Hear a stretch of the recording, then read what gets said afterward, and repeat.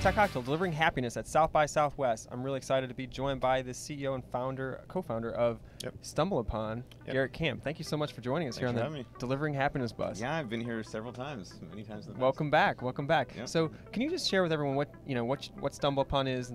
Quick tidbit, and then what you do with that company every day. So StumbleUpon is basically a discovery engine.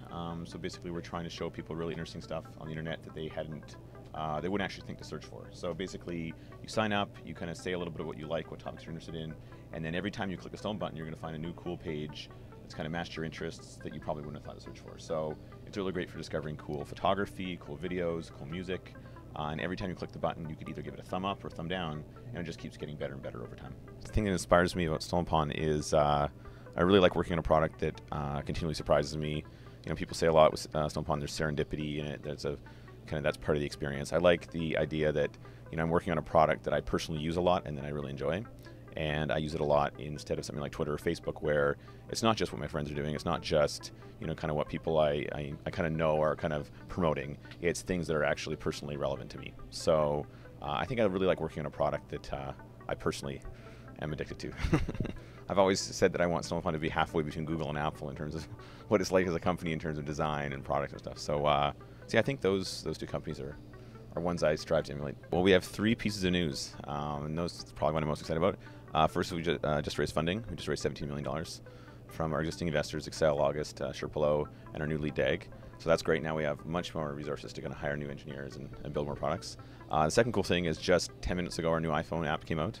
So we actually have now a social version of our iPhone app that it basically lets you stumble through just your friends' favorites. And if you get to one of your friends and you like what you see, you can stumble just their favorites. So you can now explore 2 different social vectors as you're stumbling instead of just kind of a more random. I kind of like the microfinance stuff. I don't know a lot about it, honestly. I've just kind of introduced it recently through Kiva and things like that. But I think that's a very interesting, SumSource, Kiva, companies like that. The fact they can use some of these kind of collaborative models and stuff to actually have an impact in third world countries and not just to kind of people have money to buy gadgets. I think in the early days of Stumble, I was really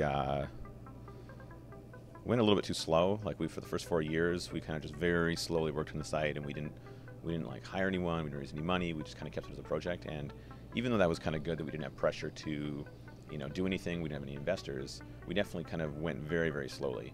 And sometimes I kind of wonder if we would have decided to kick it into gear a couple years earlier, after 2 years instead of 4 years, I wonder how much bigger we would have been. But so I guess maybe if I would have started a little earlier. One piece of advice I've given several times is just don't raise too much money. I was self-funded for 4 years. Me and my co-founder just kind of built it based on our bank savings. I had a scholarship, and we were very lean. And I think that taught us to be kind of efficient and prioritize and not be kind of wasteful.